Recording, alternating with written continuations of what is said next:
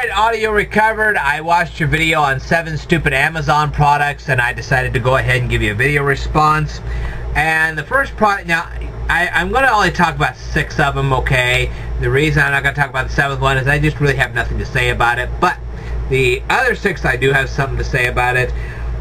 You were talking about this thing that looked like a grenade. It had little spikes on it, and you were saying something about organ regeneration. Well, I think they did a little bit of a typo on that. I think what it means is you put this little grenade thing on your organ that you play, and all the little cords and everything just suddenly regenerate overnight. Maybe that's what that really is supposed to be. I don't know, but I would think that. Anyway. Yeah, and the little thing you're supposed to hook onto your steering wheel so you can put your laptop on it. Yeah. Can we say collisions? Fatalities? Yes. Can we say, hey, if the cop comes by and sees you with that thing, you're going to immediately get a ticket? Just a thought there. You know, oh, gee, the revolution in texting and driving. Yeah. Oh, I'm sorry. Don't watch it in front of you while you're driving your car. Watch the movie right in front of you. Aha. Yeah. And uranium. Okay, now here's the confusing part about the uranium. Okay, let's say you actually bought the uranium. Now, how in the heck are they supposed to ship it to you? I guarantee you FedEx is not going to ship that stuff to you. And I guarantee you that UPS is not going to ship that stuff to you, and neither is the post office. So how in the world do these people think that they're going to get that uranium to you? Can we say stupid people? Or scam? That'd be a better word. Yeah.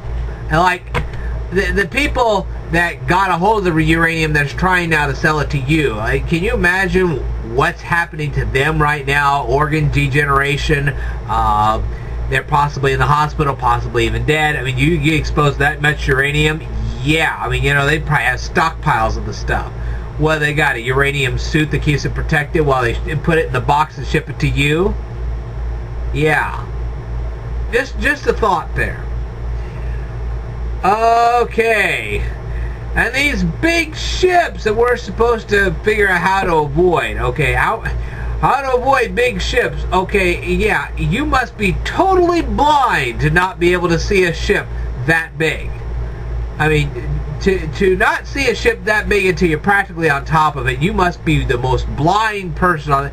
I mean, my gosh, you must be more blind than Stevie Wonder. Just a thought. Okay, an internet cable now. If this internet cable was plated in 24 karat gold, it might be worth 500 bucks. Otherwise, yeah, can we say scam? And do-it-yourself surgery. What's next? Do-it-yourself neurology, where they teach you how to lobotomize yourself? I like that. Or how about do-it-yourself heart surgery? Hey, don't go see the heart doctor, just do it yourself. Yes, and if you have a heart attack, well, I'm sorry. But let me tell you something, if the kit doesn't work, you can get your money back if you live that long. Yeah. Oh, worried about your pancreas? Don't worry about that. You can have it removed. Yeah.